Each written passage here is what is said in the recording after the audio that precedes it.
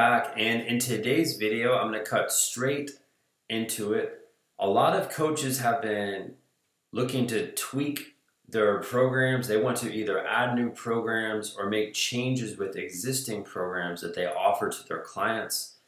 And I'm going to show you 3 simple ways to do this so you offer the right type of programs to your clients. Now, before I fully go into those 3 points, I need to tell you something. This was a big mistake I used to make when I would create new programs. All right, I used to think, oh, well, I want to introduce this, and I wouldn't tell my clients. And if I didn't tell my clients, then anytime I introduced a new type of program, it was a surprise. And it wasn't something that they wanted. It was something that I wanted. So there's a big difference between you just creating something, and I see this happen. This is a huge mistake coaches make right now when they try to create online programs or digital products or camps or clinics, like any of that stuff. If it's a brand new idea to you and you don't tell anyone about it and you don't get that validated first, it's not going to work the way it should, all right?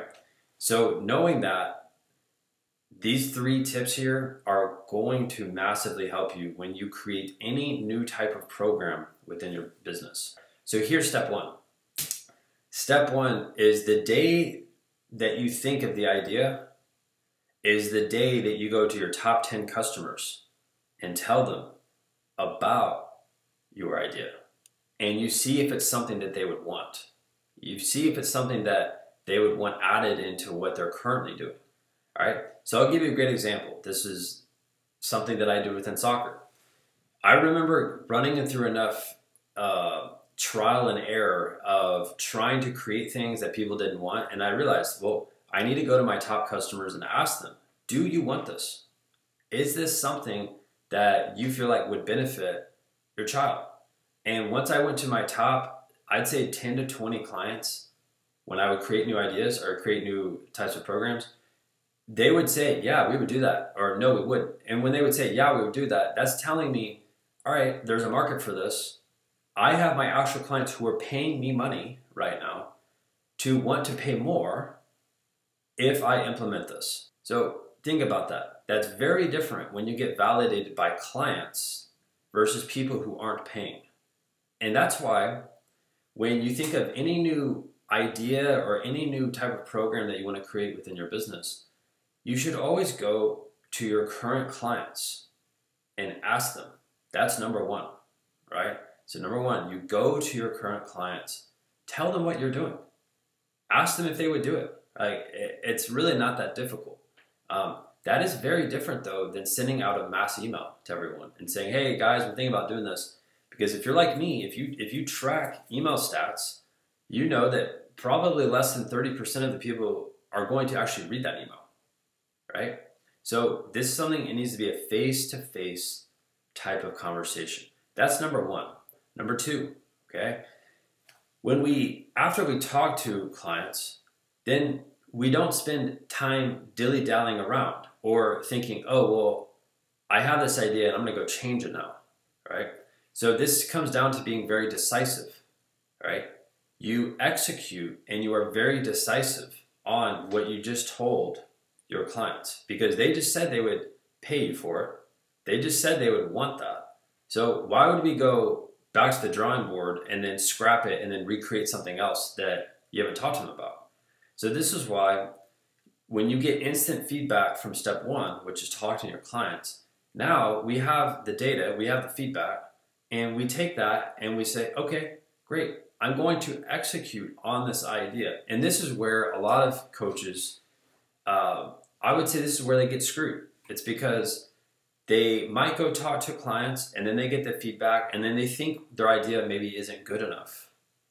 And then they try to spend the next 6 months making it perfect. And this leads to my 3rd point here. You have to take imperfect action. If you are a perfectionist, if you think that it has to be perfect before you launch it, it's never going to get launched and no one's ever going to buy it. That's straight up. That's how it works. Okay. So again, we talk to the clients, get the idea validated. If everyone's like, no, like we're not going to do that, then we need to create a different idea, right? But if you just go into it thinking everyone's going to get it, you don't talk to anyone, no one's going to get it.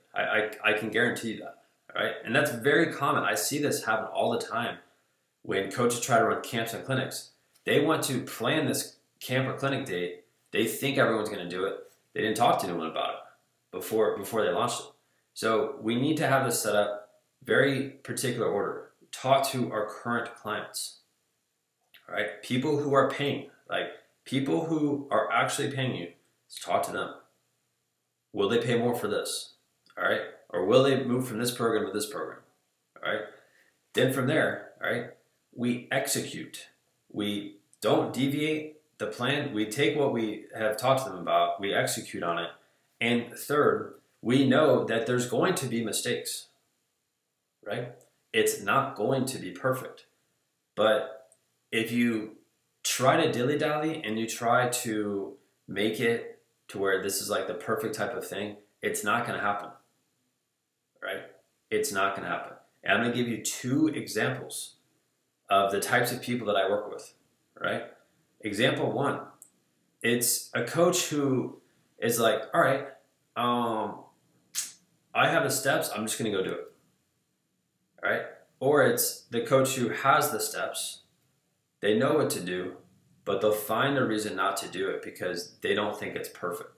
The high majority of people that I work with right now are in category 1. There are people in category 2, and they're working on making those types of changes within themselves to realize you don't have to be perfect, because you're not, right? You're not going to be perfect. My business will never be perfect. I've never met anyone who has a perfect business. And I've met a lot of people who are making over $1 million a year right now. Their businesses are not perfect at all. They probably run into way bigger problems than people who are making $40,000 a year are making. Like, that's facts, right? So I hope this helps you out. Any new idea that you want to create, let's get it validated. So we talk to people, we execute, and it's not going to be perfect. And when you do that consistently, you'll be able to come out with newer types of programs to your audience every 6 months if you want it, right? Every year if you want it. Because if you get stuck doing the same thing over and over and over, not only will your clients, that they get fatigued with that. We have to evolve, we have to change. And this is why it's important you go talk to your clients. So I hope this helps you out. I know it's very straightforward. If you need any help as far as structuring the way that you're making sales with your business, the way that you're talking to prospects over the phone, if you want a stronger application process where you're attracting more committed clients, all I want you to do is send me a text. Text me at 210-960-5771, and I'd love to see if I can help you. That's it. I'll see you later.